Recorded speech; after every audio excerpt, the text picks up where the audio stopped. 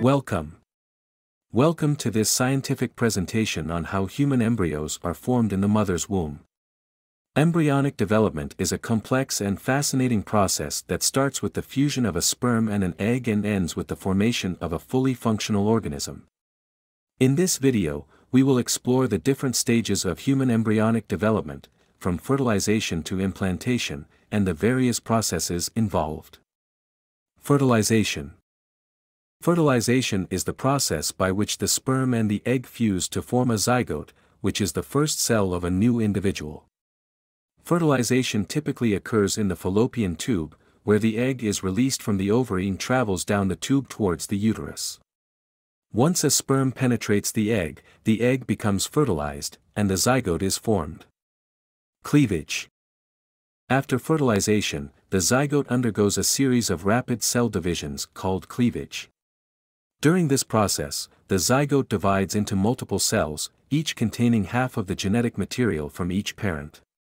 As the number of cells increases, the zygote transforms into a solid ball of cells called a morula. Blastocyst formation. Around 5 to 7 days after fertilization, the morula transforms into a blastocyst, which is a fluid-filled sphere consisting of an inner cell mass and an outer layer of cells called the trophoblast.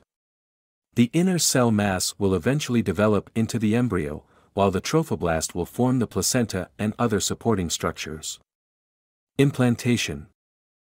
Around 7 to 10 days after fertilization, the blastocyst moves towards the uterus and implants itself into the uterine lining. The trophoblast cells secrete enzymes that enable them to burrow into the endometrial tissue, allowing the blastocyst to become firmly attached to the uterine wall. Gastrulation. Around 2 weeks after fertilization, the inner cell mass of the blastocyst undergoes a process called gastrulation, which is the formation of 3 distinct layers of cells, the ectoderm, the mesoderm, and the endoderm. These layers will give rise to all the tissues and organs of the body, including the nervous system, muscles, and digestive system. Organogenesis. Around 3 to 8 weeks after fertilization, the embryo undergoes a period of rapid growth and development called organogenesis. During this time, the 3 germ layers differentiate into various organs and tissues, and the basic body plan of the embryo is established. By the end of this period, the major organ systems of the body, such as the heart, lungs, and brain, have started to form. Conclusion.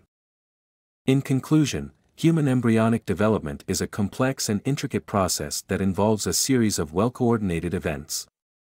From fertilization to implantation and organogenesis, each stage plays a critical role in the formation of a fully functional organism. Understanding the process of embryonic development can help us appreciate the complexity of life and the remarkable abilities of the human body. Thank you for watching this scientific presentation on how human embryos are formed in the mother's womb. Before we leave, please remember to like this video, subscribe to it, hit the bell icon, and share.